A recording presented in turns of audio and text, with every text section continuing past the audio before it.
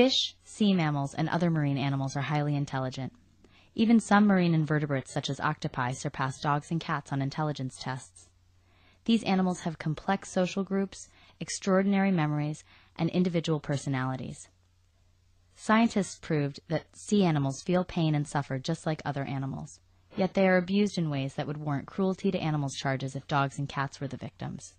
They are mercilessly bludgeoned and chopped up alive, and sometimes even eaten alive as if they were nothing more than inanimate produce.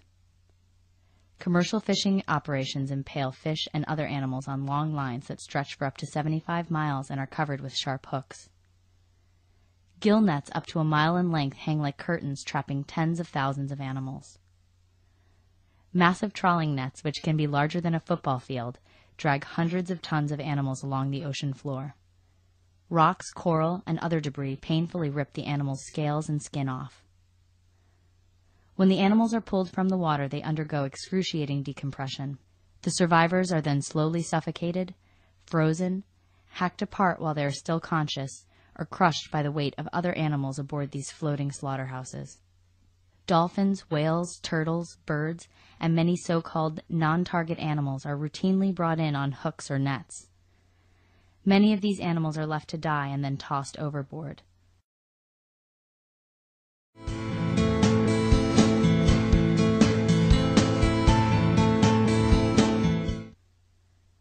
Fish live in a cesspool of bacteria, PCBs, feces, mercury, toxins, and other pollutants that we would never want to eat.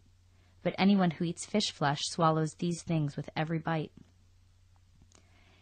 Eating even small amounts of fish can cause serious health problems. Government studies have shown that eating just 1 can of tuna fish per week can increase a person's mercury level to 30% higher than what is considered safe.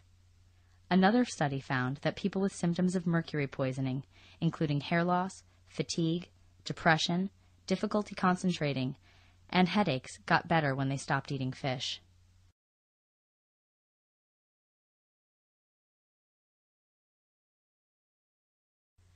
A Wall Street Journal article documented the story of a child who went from being an honor roll student on the football team to a remedial student who was unable to catch a ball because he ate too much tuna flesh. The Chicago Tribune told the story of 5-year-old Sophie, who had trouble sounding out words that she already knew and forgot how to tie her shoes because she ate just 1 can of tuna a week. When she stopped eating tuna flesh, she went back to normal.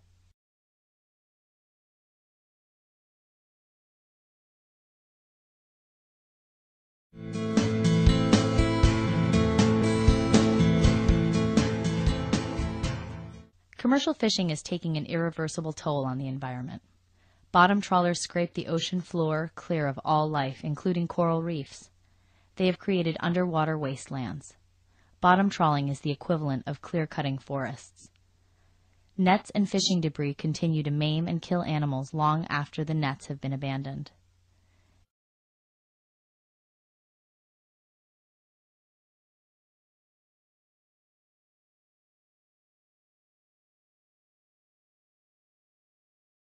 Many companies have now turned to fish farming, another environmental disaster. These cruel underwater factory farms cram tens of thousands of fish into small, filthy enclosures. They also release deadly diseases and non-native fish into sensitive marine ecosystems. Preventing cruelty to animals does not stop at the shore. Meat is meat, whether it is the flesh of a mammal, a bird, or a fish. All meat is red meat. If you care about the environment, your health, or animal welfare, please leave sea animals off your plate. Please visit goveg.com to learn more about these issues and to order a free vegetarian starter kit.